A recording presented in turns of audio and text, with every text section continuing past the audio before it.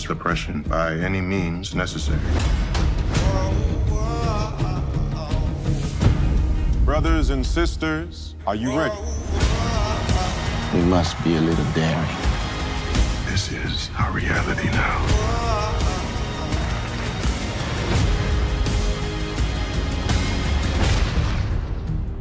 Hello, my name is Heather Hurt with the NRW, where nerds rule the world, and I am here with Reggie Bythewood and Gina Prince-Bythewood, the two of the executive producers of National Geographic's Genius, MLK, the fourth season of the Emmy Award-winning series. How are you two today? Good, thank you. How are you?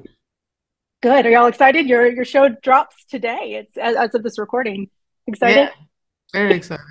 Yeah, really excited to just put this out into the world. Really excited to just examine, Malcolm, Martin, Betty, Coretta, and so many other people that just put their lives and hearts and souls on the line to make the world better. Absolutely. And y'all did it. There were very few words when I was watching it other than wow. Like it's so deep, it's so raw, which is something that I want to talk to y'all about a little bit today. These two are Goliaths in every sense of the word. But so often in history books where we don't see enough of them either way, but in history books, what we do see is we see them kind of put on this hero pedestal where they almost become like superheroes. You don't get to see them from this humanistic point of view, but in your show, you give a very thematic way of showing fault and human in them. Gina, I'll go with you first. Why did y'all go at it from that angle instead of trying to keep them as these heroic figures?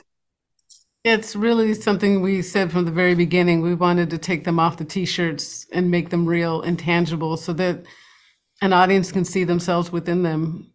They were incredible men. Betty and Coretta were incredible women, but they're human. We wanted to show the full breadth of their humanity because it's the flaws within them, it's their vulnerability, it's the struggles that they went through, both physically and mentally, which informed who they were, what informed their fight, which makes really their fight even more dramatic because everything they overcame, they had the stamina and the commitment to keep pushing forward, to keep believing this vision that they both had, and a vision that was so similar. They just had different ways of going about it. But those personal moments that so few know about, like that's what was most exciting, to be able to share that, to share these great love stories that they had, to show moments with their children, to show when they questioned. That's what makes people real and tangible.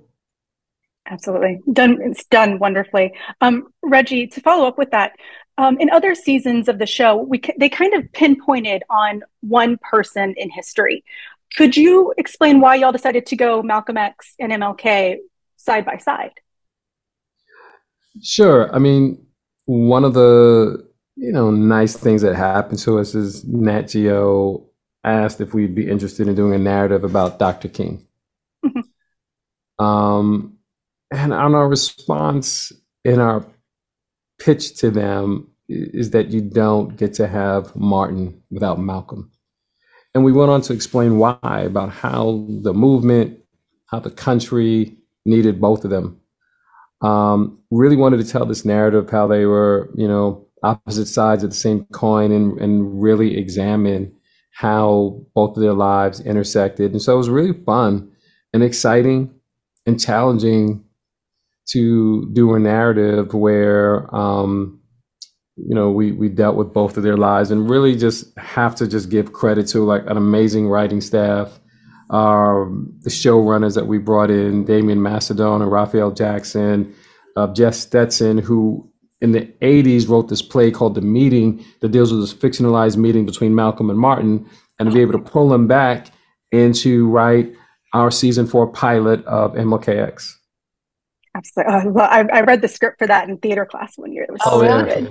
Yeah, it was wonderful. Last question. Can you tell me about the soundtrack a little bit? Because you really get the emotional impact with that. Gina, what were your thoughts? Who came up with what songs came on?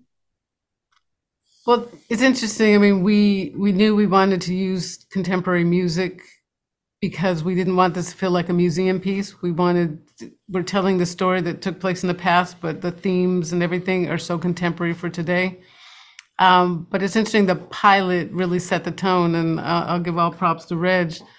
You know, we have an incredible music supervisor, but Reg chose a couple songs which really set the tone for how we continued with the rest of the hours. And I mean, that Thames song, you know, that you know, to be able to marry that vibe, that emotion with the images, again, it set the tone of what we were trying to do.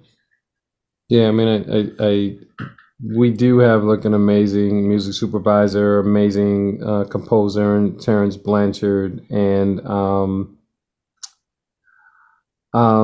I think that by using contemporary music at times helps us understand the urgency of the story, you know, in today.